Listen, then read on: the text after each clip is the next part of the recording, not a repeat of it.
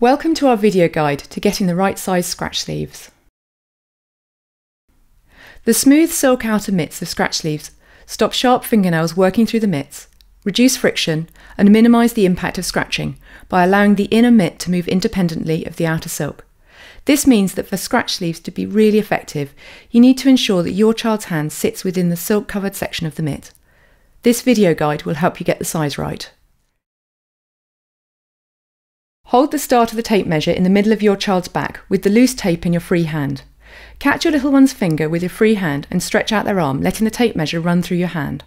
Hold the tape at the point it reaches their fingertips and read off the measurement, in this case 47 centimetres. Double this measurement to calculate the wingspan.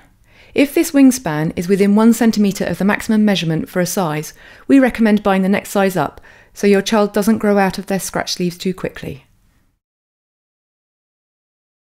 With a wingspan of 94 centimetres, Zoe is on the cut-off between the 21 to 24 month and 2 to 3 year size.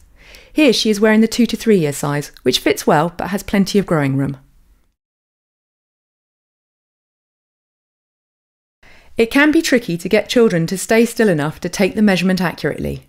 If your child finds the tape measure just too interesting, try waiting until they are asleep. Harry has a wingspan of 72 centimetres and is wearing the 9 to 12 month size.